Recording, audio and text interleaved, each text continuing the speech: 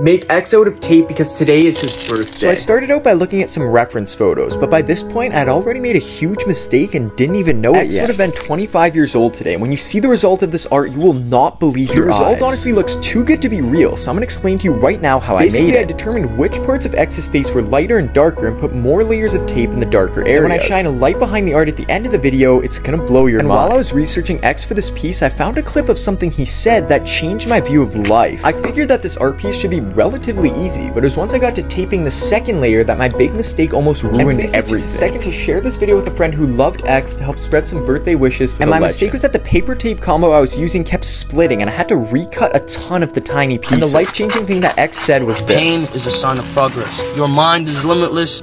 You are worth more than you could believe. All you have to do is dream, and all you have to do is want to fulfill that dream and have the strength to fulfill that dream.